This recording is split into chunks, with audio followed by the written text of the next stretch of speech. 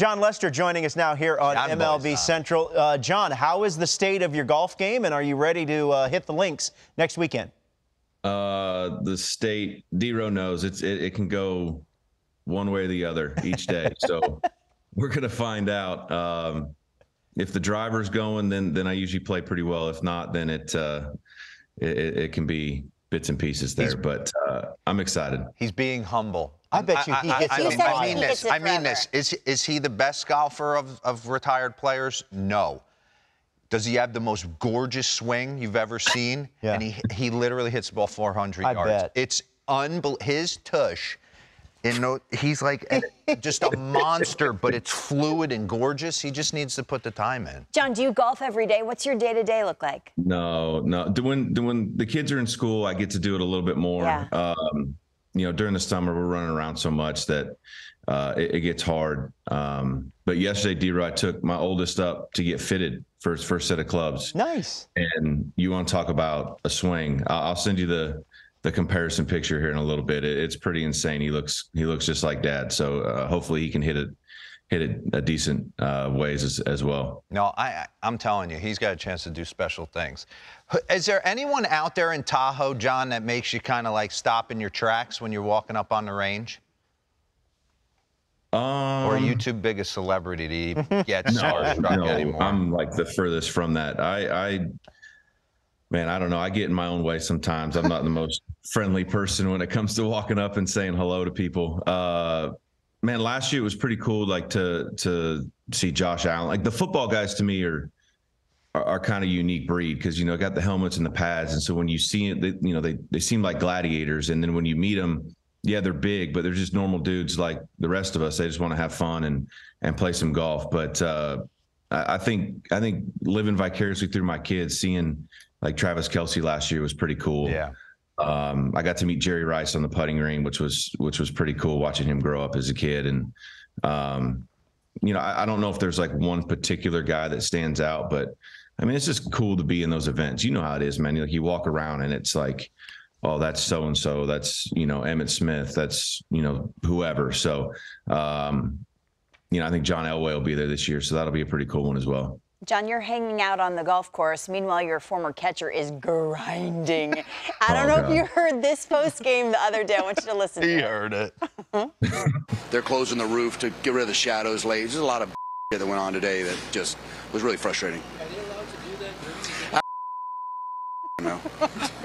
He's lost it, John. Are you happy to be carefree or what? Oh, man. I don't know how he does it. You know what, though? It's nice to see him let it go because I think a lot of times guys hold it in and they do the company line and it just weighs on him. And, so sometimes it's nice just to let it eat and voice your opinion to other people. Now those questions get put back on counsel and not on him. But no, I don't. I'm glad it's him and not me. I'll say that. John, how often or how much do you get a chance to keep up with your former teams, particularly the Cubs and the Red Sox? I'd say more the Cubs and the Red Sox, just because I know a couple guys there still. Mm-hmm. Obviously Rossi's a big part of that. The clubhouse guys there are still good friends of mine. So yeah, I think them more. My boys are into watching guys now so more so than teams. Mm-hmm. So I bounce around a little bit. You got to put the Yankees on, watch Judge when he's healthy, and you got to watch the Braves with Acuna, and you got to watch this team and that team. So we bounce around a little bit, but I try to keep up with Happer and Yan Gomes and make sure that Rossi's not entirely going crazy. I mean, at what point do you come up and hang out with us a little bit? I've been watching a ton of Red Sox games. They got Millar moonlighting, Uke is in there, Wakefield's in there. Is there a chance we get you behind a mic sometime? Yeah, I mean, I think it's, I think my wife's yelled at me a couple times to, I'll be ranting and raving about something at home, about something that's going on, and she's like, why don't you go talk about it to people that actually want to listen to you? So I think it's something that I want to try. Me and you, D-Row, have talked about it a little bit, and I think it would be fun. I don't know about the in-game sort of stuff, but definitely the the manager on the couch, I think I could do that a little bit easier than the in-game stuff. Yeah. Well, Jon, we wish you the best of luck next weekend in Lake Tahoe. I know that Tony Romo is the defending champion, so hit him straight. Enjoy the rest of the summer and enjoy the golf next weekend. I appreciate it, guys. Thank you. What'd you have for breakfast? Oh, yeah. What'd you have for breakfast, Jon? Nothing yet. We ran out of coffee, and now I got my Starbucks delivered here a minute ago, so I'm about to go crush that. You had Starbucks delivered to your house? I mean, he's a World Series champion. Man up to my own heart, I had to do this. I didn't have time. No, it's He's a World Series champion. You think he needs to be in a drive-through line at Starbucks?